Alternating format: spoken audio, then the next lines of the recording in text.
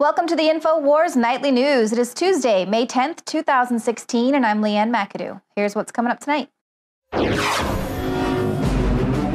The queen of the establishment, Hillary Clinton, raked in nearly $75,000 in campaign contributions from Justice Department employees. So how can we trust the DOJ to bring a case against her? This is an urgent call for the appointment of a special counsel, Hillary for Prison 2016. Then, the social justice warriors strike again. Police in Manchester conducted a terror drill with a fake ISIS suicide bomber, shouting Allah Akbar during a training exercise. What followed was a deeply offended Muslim community, plus a warning to parents worldwide. Sextortion of children on the internet. All that plus much more up next on the INFOWARS Nightly News. Police in the UK have been training officers for an ISIS-style attack. They've been going through these terror drills similar to those that killed hundreds of people in Paris and Brussels. Well, now they're facing backlash because they've been forced to issue a groveling apology to the PC police after the mock suicide bomber screamed Allah Akbar. So people are saying, well, this is Islamophobic for assuming that the terrorists would be Muslim. Hello, they are training the police to respond to the most likely scenario. Now, footage of this terror exercise showed a mass suicide bomber. He stormed into a mall and yelled Allah Akbar before fireworks exploded. So, of course, this represents the suicide belt being detonated. 800 bloody volunteers acted out being killed or injured as armed officers swept the mall for other jihadis. But then all of a sudden, all of these PC police, they force the officers there to apologize for being Islamophobic and for assuming that the jihadists would be Muslim. Hello, nobody else is blowing themselves up. Nobody is going around saying, Jesus loves you, and blowing themselves up in the mall. And a lot of people on Twitter, of course, are going after the police, calling them weak and spineless in the face of the PC police. A lot of people stuck up for him, saying, you know, there's no need to apologize. You were right, and followed the pattern of Brussels, Paris, Lee Rigby. The PC brigade needs a reality check. And then someone said, maybe in the future training, the suicide bomber could shout, I'm blowing myself up for a generic terrorist cause. Or someone said, you know, maybe they'll have him yell Merry Christmas or something, because that's what jihadists tend to yell, of course. And, you know, if you're doing a terror training drill to prepare your police officers to respond to an ISIS-style attack, you know, let's be real here.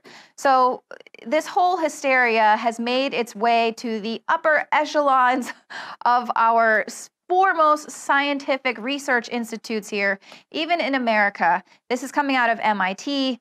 There is an event that was hosted this week. Is Islamophobia accelerating global warming? That's right. This was at the Massachusetts Institute of Technology. A speaker argued that Islamophobia was responsible for the acceleration of global warming. The talk examined the relation between Islamophobia as the dominant form of racism today and the ecological crisis. And now the speaker also has a book coming out soon entitled, Are Racists Responsible for Global Warming? So this is just thoroughly exhausting, but, you know, I bet you guys are just going to rush out to get a copy of that book. And theologian George Igler summed up the whole ludicrousness of this issue when he tweeted, this lecture took place at MIT, the world's foremost scientific research establishment, on Monday at 5 p.m. Seriously. So I guess we can all see that science has absolutely been compromised, and it is now indeed feelings over fact. Islam is a belief system, it's not a race, and apparently now if you are irrationally fearful of that belief system, then you are accelerating global warming, and you're probably a racist and a terrorist as well. Now, something else crazy, you know, that we all on the sidelines are kind of watching, saying, why isn't anyone taking Hillary Clinton to task? Well, the Attorney General here in the United States of America, she was asked yesterday when she made this big to-do about the bathroom bill, she was asked, as a side note, if the clock had run out against taking action against Clinton in light of the advanced election schedule. And she said, I can't make any prediction about the timing of a final resolution to the Hillary Clinton email investigation. We do all of our reviews, investigate any matter carefully, thoroughly, and efficiently.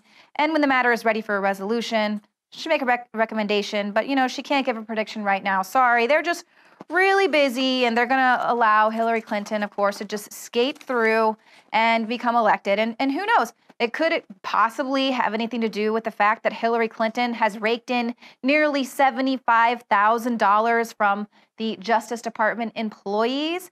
That's right. This is the agency that's going to be deciding whether or not to act if the FBI recommends charges against Clinton or her aides following its investigation into her private email server.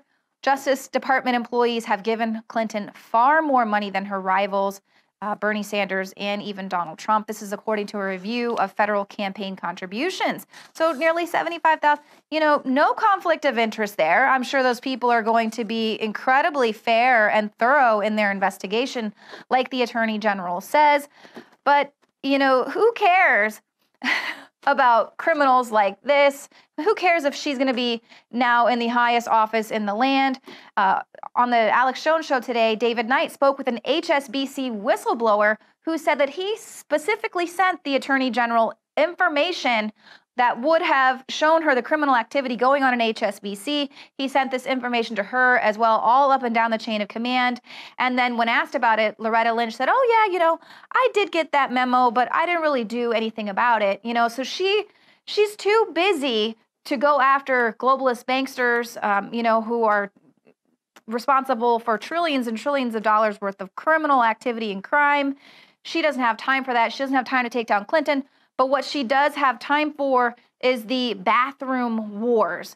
And of course, she took to her soapbox yesterday to say that the whole bathroom wars thing that's going on in North Carolina is similar to the Jim Crow laws that we saw in the past here in the country, which is, of course, absurd.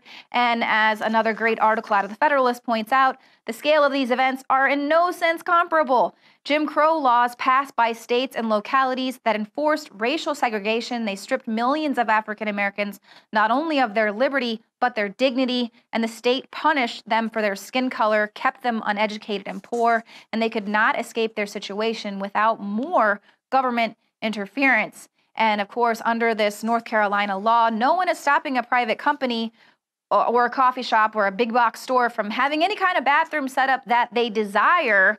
All North Carolina is saying is, hey, federal government, there isn't even any actual definition of what a transgender person actually is. So maybe you should get that in order first before you start making all of these federal mandates on businesses to do something that even people dealing with transgender issues don't even know how to identify themselves. So there needs to be some sort of a federal identification. So it's just completely odd and very strange that you have the Attorney General likening this to the Jim Crow South.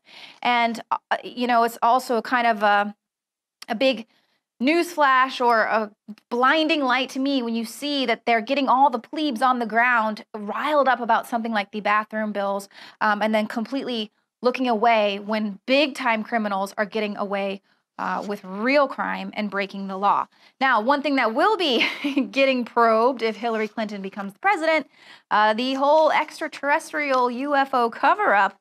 And when she was asked about UFOs during a late-night TV interview with Jimmy Kimmel, Hillary Clinton said, if I get elected, I'm definitely going to look into it. And she's vowed that barring any national security threats, she would open up the government files on the subject. And this has made UFO enthusiasts, they're elated, and they declare Mrs. Clinton the first ET candidate. So, that might be the one good thing to come out of a Clinton presidency. She promised to get to the bottom of it, and she says, I think we may have been visited already. We don't know for sure. Now, some people who definitely agree with that, of course, are ancient civilizations, and the evidence of that is in all the monuments that they've constructed. Well, now a very smart schoolboy appears to have discovered a lost Mayan city hidden deep in the jungles of Mexico. He used a new method of matching stars to the location of temples on Earth.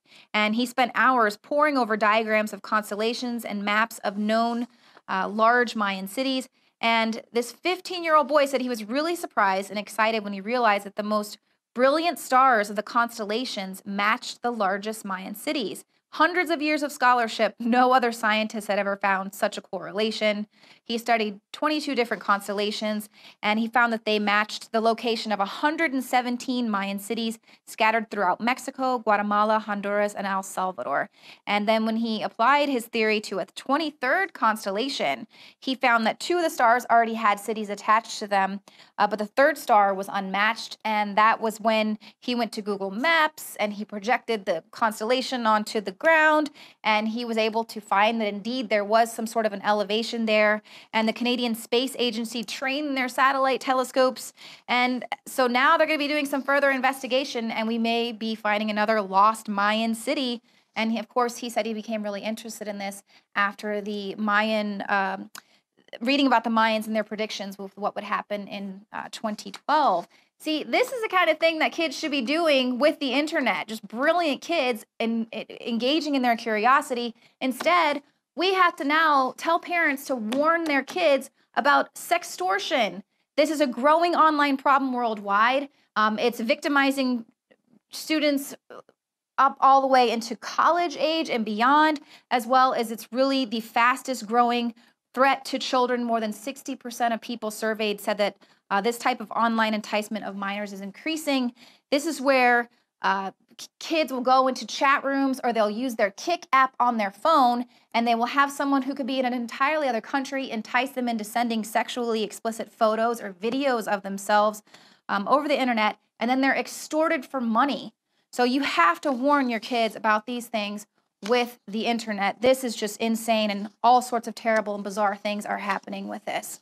Parents, you can't trust your kids to be alone with their technology. Now stick around, because Joe Biggs and Jakari Jackson are going to be in studio with the News Blitz.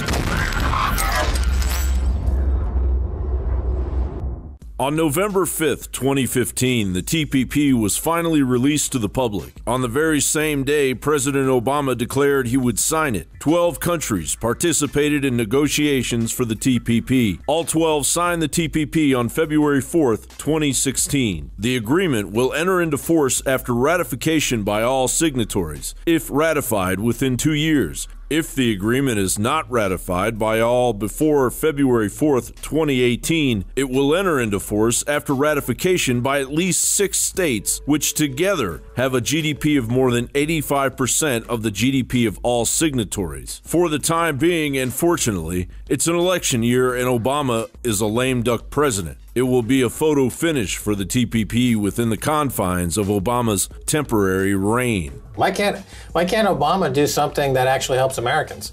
Oh, yeah, that's right. He's not really supporting anything to do with America or the Constitution. That's like for pathetic human scum. The TPP, the Trans-Pacific Partnership, a so-called trade agreement that basically creates a legalized one-world government, a legal bulwark into the sovereignty of nations, delivering poisonous food shipped right to your local grocery store. And those prescriptions that you desperately needed will now be unaffordable as Big Pharma gets all it ever wished for. And that's just the TPP. There are 2 other heads to this hydra that we are aware of. The ultra-secretive TISA, or Trade in Services Agreement, intended to be classified for 5 years after being signed.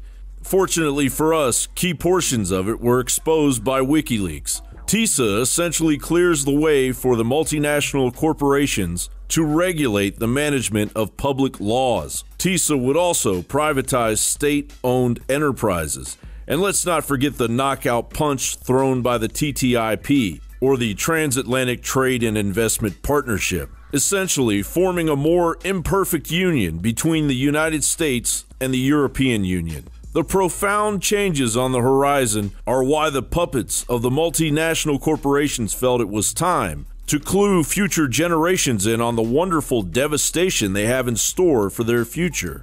Of course, explaining it bluntly isn't what they had in mind. They felt they should sugarcoat the truth with total bullshit. America is a better place today than it was when I graduated from college. It also happens to be better off than when I took office, but that's a longer story. The point is, you need allies in a democracy. It's not a black or white thing. Go to any country where the give and take of democracy has been repealed by one-party rule, and I will show you a country that does not work.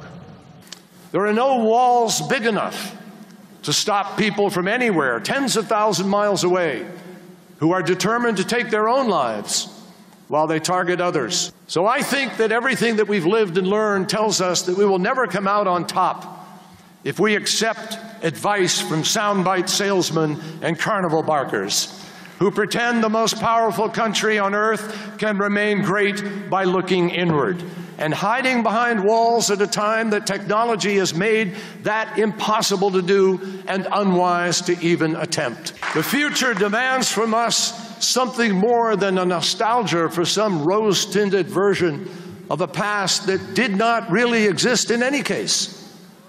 And I think that everyone here, especially the class of 2016, understands that viscerally, internally, intellectually. You're about to graduate into a complex and borderless world. Congratulations, class of 2016. Your future of endless financial aid payments, robot replacements, and a multinational screw job to your chosen career, diet, national sovereignty, and healthcare is on the verge of being set in stone, on the fast track to be guaranteed to begin in 2018. So are you still convinced that Obama was a great president? You all have some work to do. So enjoy the party,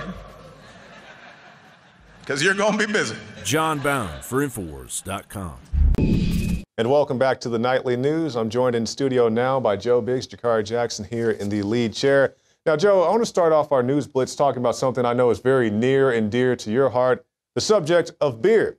We have seen these social justice warriors. They come after everything. They talk about the American flag. While in the United States of America, they say you can't wear a American flag T-shirt on Cinco de Mayo when you go to the schools in California. And now they're actually coming after Budweiser, of all things, because they have a new line of beer coming out that's going to have the tagline "America" on the can. Yeah, people want to get drunk on America and freedom. I support that through in and throughout. You know, pretty much if you cut me open, I'm going to bleed red, white, and blue and probably some beer as well. I mean, I think it's a pretty catchy slogan. I mean, you're going to be drinking America. I mean, I don't see anything wrong with it, but I mean, I'm in full support of anything that's going to piss off social justice warriors, make them cry, crawl into a safe space.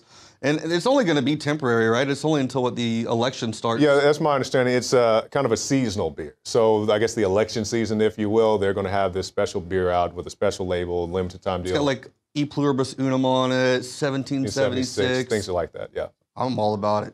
Yeah, and I mean, when you think about this stuff, the most ridiculous things these social justice warriors want to come up with, they're banning, Paul put out the article the other day, how they're banning ads with attractive women. You know, so you got some fitness product that you want to have, and you have an attractive woman. Well, you don't want to make the fat people feel guilty.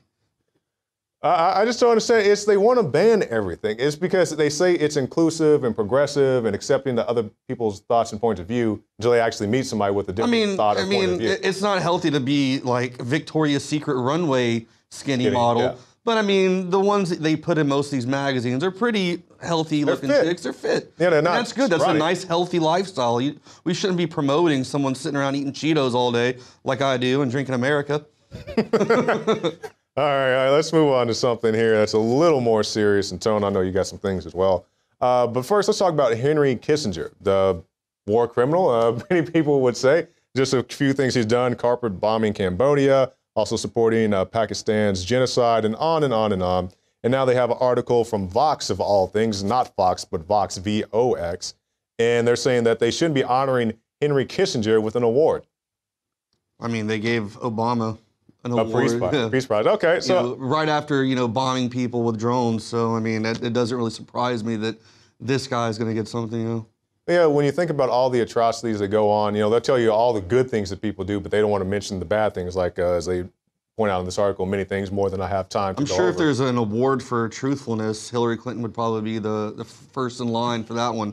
All right. The route we're going with these awards. All right, Joe. So what do you have over there? I mean, I saw something today that Paul put up. I thought it was really interesting. MIT event is Islamophobia accelerating global warming. Oh. I guess our hate for, Islam is so powerful that we are accelerating this global warming issue. It says Massachusetts Institute of Technology hosted an event last night during which speaker Ghassan Haj argued that Islamophobia was responsible for the acceleration of global warming. I mean, the stuff that we see every day is the BS is accelerating, if anything. Yeah, now, I'm not familiar with that article, but I have seen recent reports where they talk about if these guys had jobs, as we've seen people in the administration say, they'd be out there farming and doing other things and not out there shooting bullets and blowing up bombs, which I guess, in their case, raises up global warming.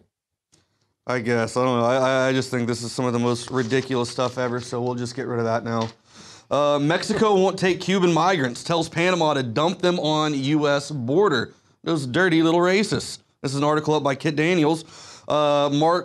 Mexico is allowing Panama to dump nearly 4,000 Cuban migrants on the U.S. border, revealing the hypocrisy of Mexican officials as they attack Trump's immigration policies. And then you also have ex-president of Mexico, Vicente Fox, coming out today, posting a picture, flipping off Donald Trump, saying he's not going to build that wall. Meanwhile, they have a wall in the south part of Mexico, and they're not allowing Cubans to come in. Who's the racist? And that's the thing I always hear about this wall issue. Like, I'm not a fan of the wall. I think it's a bad idea, especially since Trump would be paid to build the wall. Of course, he wants to be 10 feet taller.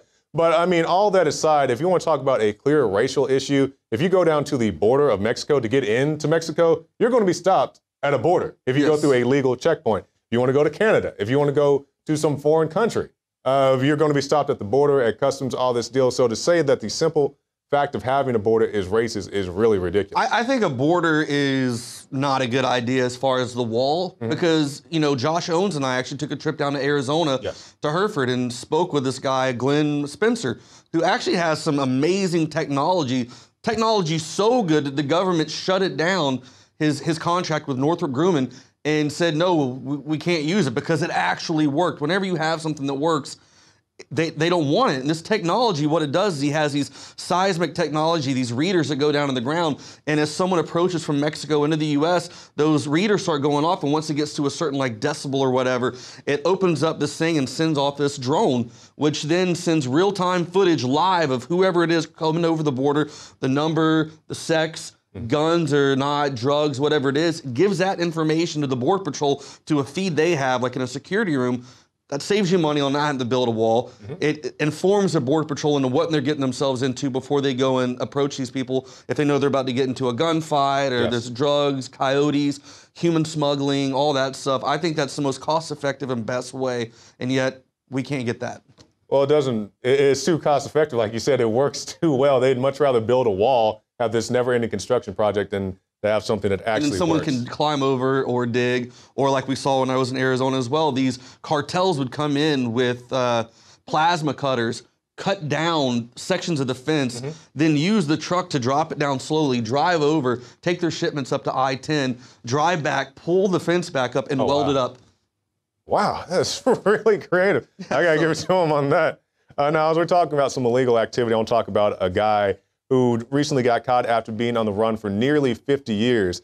This is Robert Stakowicz. He escaped from a Georgia prison way back when. He's been on the run. He is spending a lot of time up in the Northeast, and he eventually got caught here recently. So my question to you, Joe Biggs, after 48 years on the run for robbery, I don't believe it was violent robbery, just robbery in general, would it be worth it to send a task force after a guy like this?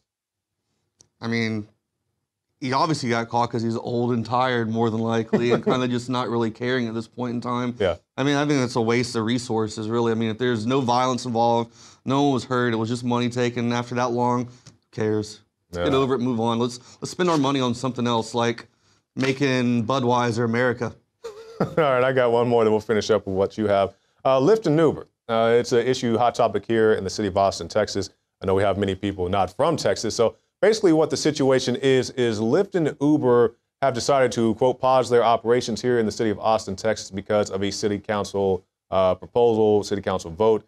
Basically, the city council was saying we want to regulate them more like a taxi cab company. And also there was the reasons of public safety.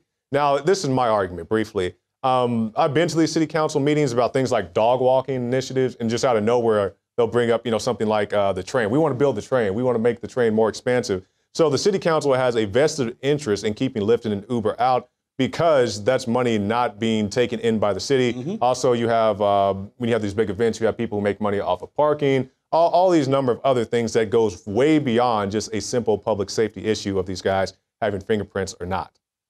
Yeah, it's all about the money. Whenever you look at something like this, one of these drastic measures, you just got to follow the money trail. And at the end of the day, that's what they want. They feel like they're not getting enough money.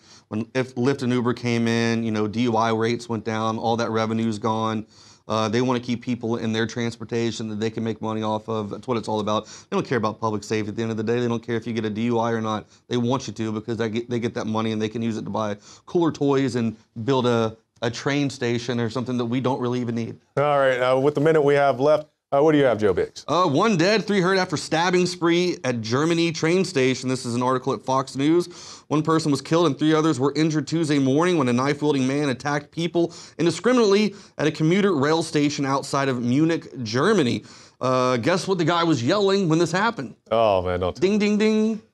I don't want to say it. Allah Akbar. That's basically the trend nowadays. It says police spokesman Karl Heinz said the assailant who was arrested at the scene expressed political motivations. Yeah, okay. So, we see a lot of these things. It's a growing trend and it's very unfortunate. Yeah, tranny spitting on someone's face. That's a political motivation. Oppression. All right. Well, thank you so much, Joe Biggs. Stay tuned. We'll be back right after this with the rest of the show. We have joining us now John Cruz, who is also a whistleblower, and his testimony, and of course this has been followed quite a bit by Jerome Corsi. He's done a lot of interviews with John Cruz, and to introduce the subject, we're going to play an excerpt from an interview that Jerome Corsi had, but he blew the whistle on what was going on at HSBC, sent information to Loretta Lynch, who is now our Attorney General. She never called him back. She admitted that she had the information and she never did anything with it. And it became part of the confirmation hearings for Loretta Lynch. And then we found out after she became Attorney General that she let these guys get away with bank robbery again, because it is bank robbery when the banks rob us. Let's play a clip of the interview with Jerome Corsi and John Cruz. So these are papers that you pulled out of the bank's computer system, is that correct? This is right straight from the bank's computer system. And you pulled these because you suspected they were fraudulent transactions, is that correct? I pulled these because I thought there were suspicious activities taking place, and these same documents I brought to senior security within the bank. Now, John, you realize what you're saying is that bank employees are involved then in a pattern of illegal activity. Is that That's what you're correct. saying? That's what I'm saying. All right, now you can see the rest of that report at his website. That's worldbankingworldfraud.com. It's just a sample of that. And, of course, John Cruz has been a vice president, a senior business relations manager for HSBC. He blew the whistle on criminal money laundering. And yet, of course, as we've seen multiple times now, with not only HSBC, but with many other large banks, they are too big to jail. They don't pull their charter. Nobody goes to jail, and they get a fine that is incredibly small. Joining us now is John Cruz. Thank you, John, for joining us. Thank you for having me. I want to get a little bit of an idea of what you saw there, but before we do, your testimony figured in prominently in the confirmation hearings of Loretta Lynch, who replaced Eric Holder as Attorney General. And of course, we'd seen the Holder administration of the Department of Justice give a wrist slap to HSBC and others, and then people questioned her on the information that you gave that Jerome Corsi published at WND. And then this became part of our confirmation hearing.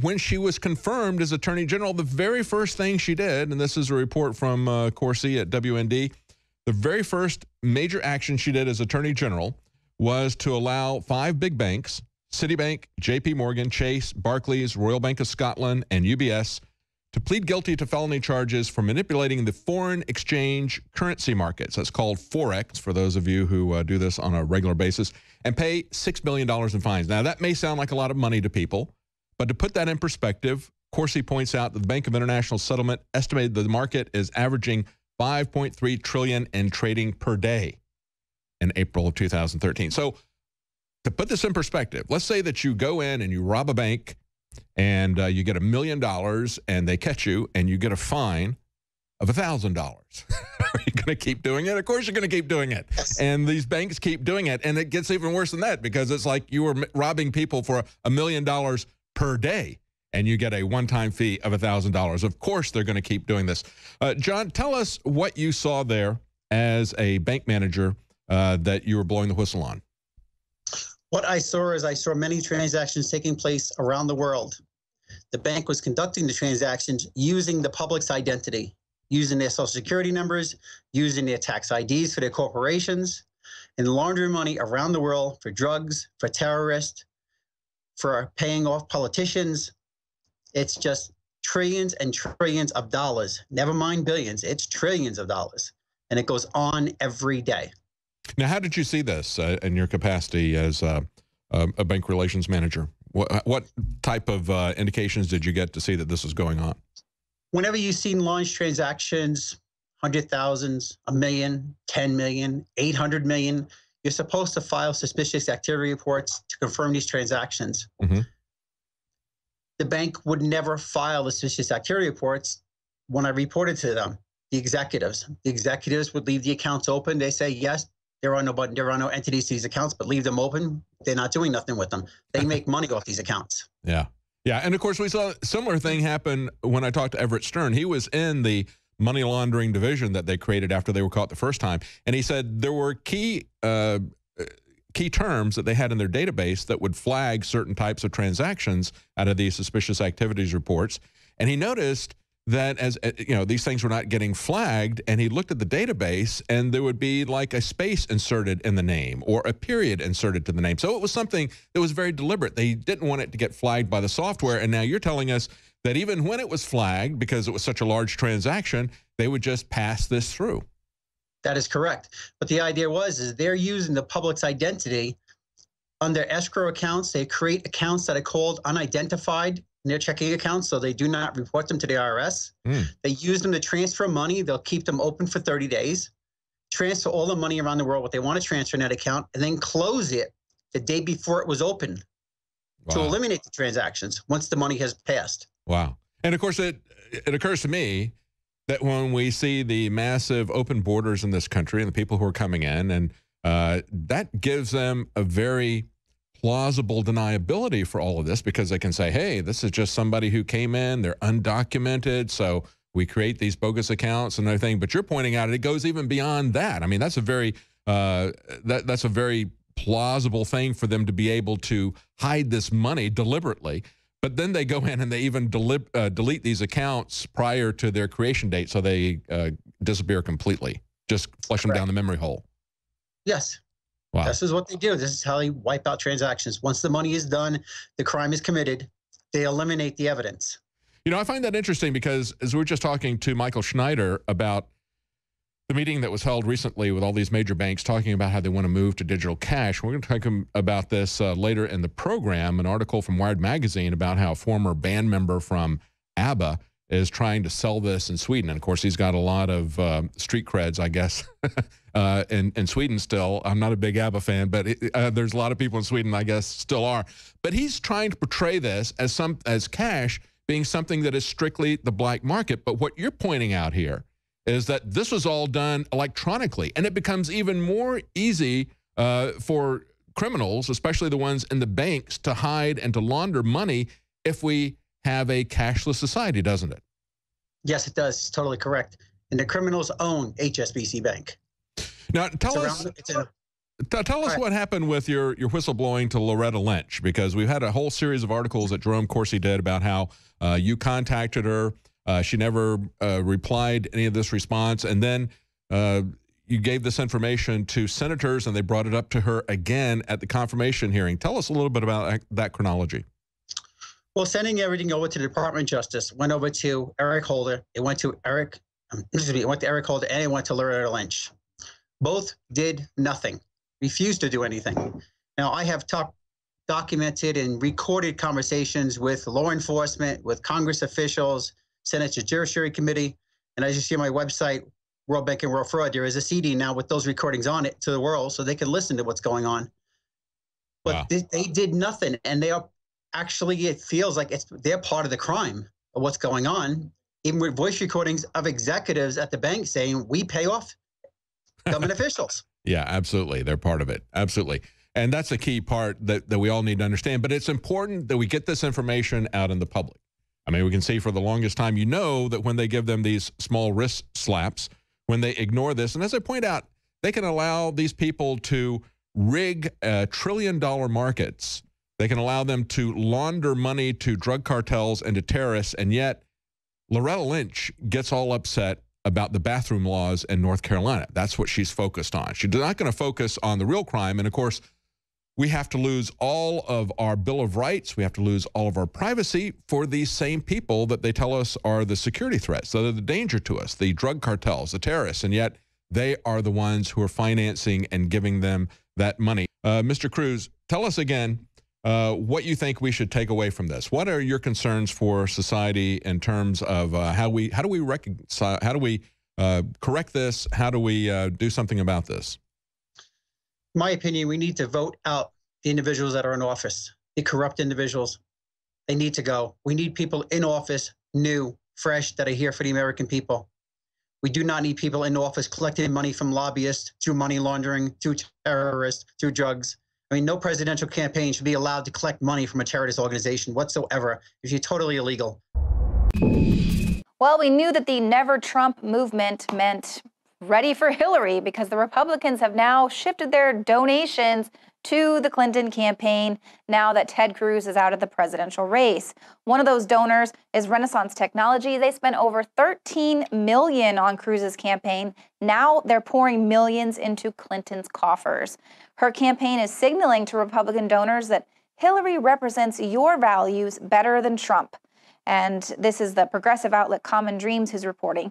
This is a striking admission, one that comes in the midst of an ongoing contest with opponent Bernie Sanders, who has, of course, questioned Clinton's commitment to progressive causes and has criticized her for caving under the temptations of corporate cash.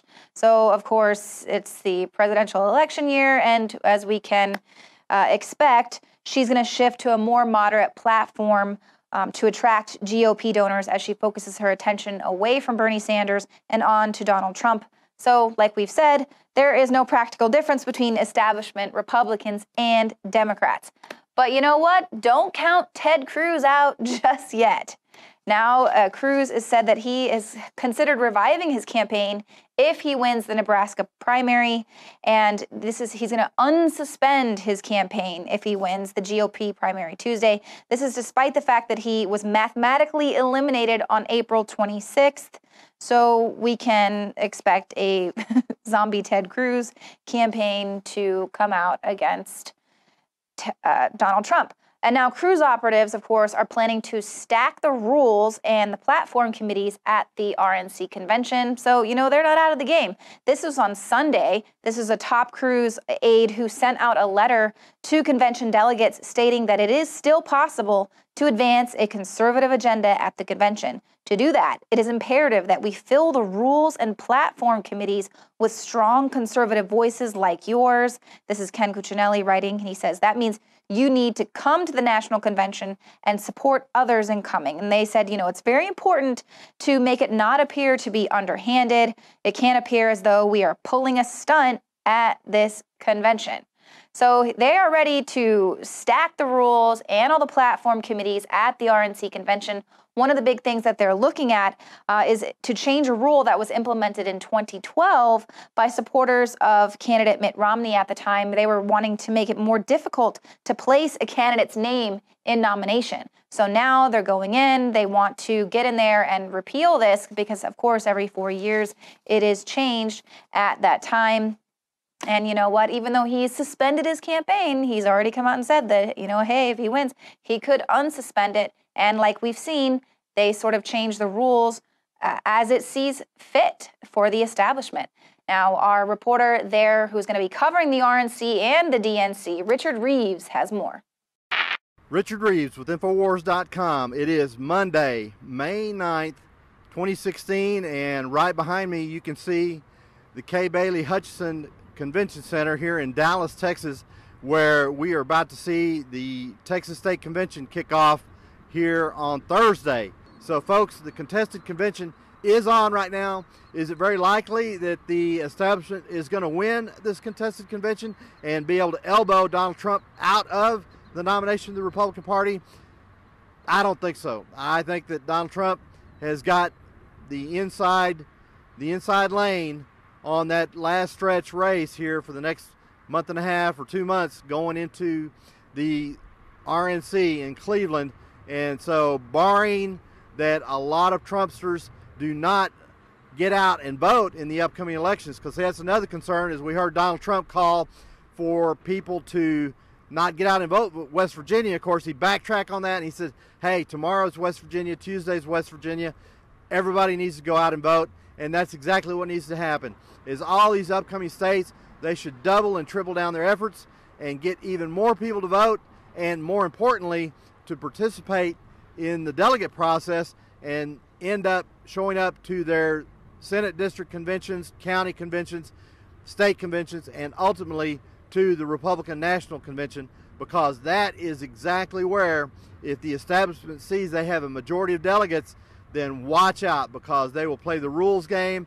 As many of y'all heard recently, Paul Ryan is slated to be the convention chair in Cleveland.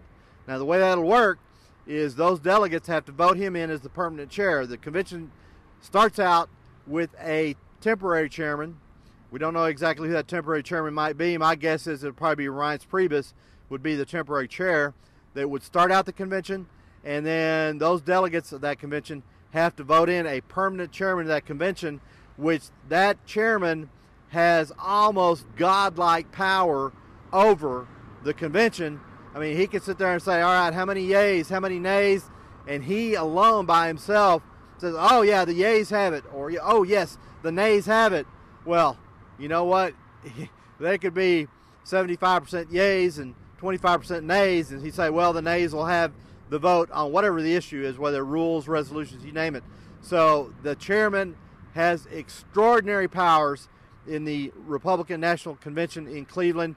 In my view, and in many people's view at this point, Paul Ryan should recuse himself of even being in the running for chairman of the Cleveland Convention, the RNC Convention in July here in 2016. With that, this is Richard Reeves with INFOWARS.com with more reports upcoming, and make sure to stay tuned in to The Alex Jones Show on INFOWARS.com. Premiering this week on The Alex Jones Show. I was propagandized as a kid to believe that everything America did was great. For news is ready-made propaganda. The world is a vampire. And like a lot of people, as I got into the world in the 70s and 80s, I realized that wasn't true. But I do believe America's better than any other political and social system that's ever been created in the world. So I don't care what your trendy argument, I don't care what your hashtag argument is. If you do not stand for free speech, you do not stand for America. That means you want something else. And if you think your something else is going to be better than America, I'm here to tell you you're wrong.